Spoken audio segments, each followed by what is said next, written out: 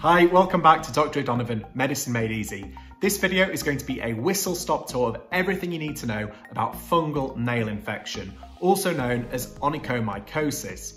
The video is going to cover the following areas, so if you want to skip ahead to any of these sections, you can do so now. And please remember to hit the thumbs up and like the video for me if you find this content useful. I've also included some self-assessment questions at the very end of the video, so please stick around for those. So fungal nail infection can involve any part of the nail or the entire nail unit, and that includes the nail plate, the nail bed, and the root of the nail. And although toenails and fingernails can both be infected, toenails are 7 times more likely to be affected than fingernails. So what causes it? Well, infections caused by dermatophyte and non-dermatophyte molds and yeasts such as Candida species.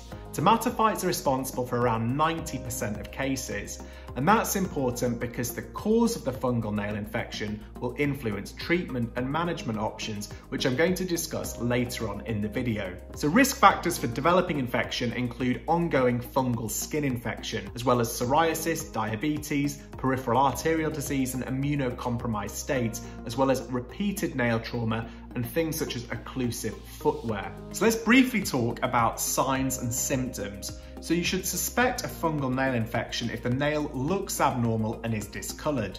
There might be white or yellow streaks along one side of the nail, and there can also be thickening of the nail, as you can see in this photo on screen here. There might be white or yellow spots, and there could be complete destruction of the nail.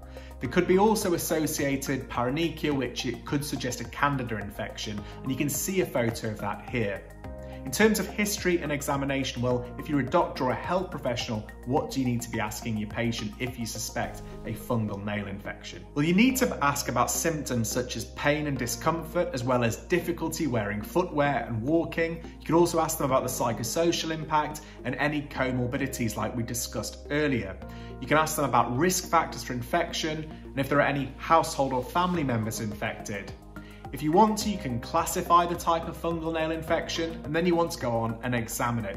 One of the most important things to do if you suspect a fungal nail infection is to arrange nail clippings or scrapings for microscopy and culture, which can help confirm the diagnosis as well as the underlying cause for it.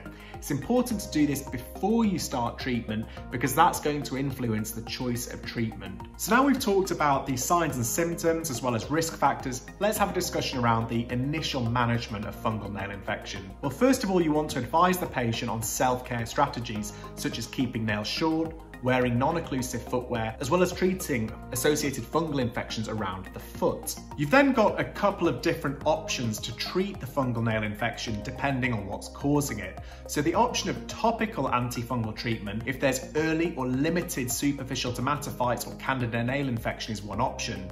If the initial measures, such as the nail lacquer, are not successful, then you can think about appropriate oral antifungal treatments. These can be things such as terbinafine, which is first line for confirmed dermatophyte infections. Itraconazole is another medicine that can be used for Candida or non-dermatophyte infections, but that would be off-label, meaning it's not usually licensed. There are other options if those two medicines are not working, and usually nail regrowth should be reassessed after 3 to 6 months after you start the treatment to see how the patient's getting on.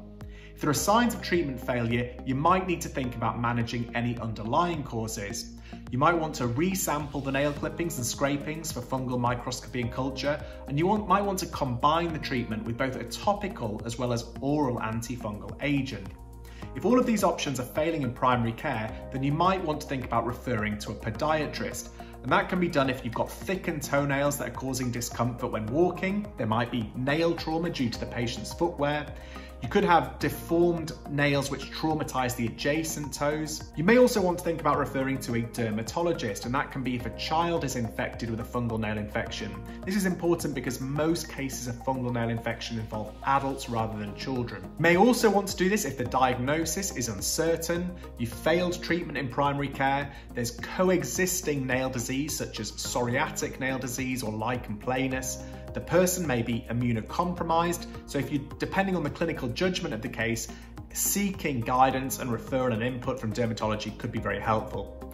Thanks again for watching. I hope you found it useful. If you did, please remember to subscribe, leave a comment below. There's also lots of extra helpful resources and extra reading in the description box below. Before we finish, here are some quick quiz questions for you to test your newfound knowledge on. If you write the answers in the description box below, I'll be sure to get back to you with the answers.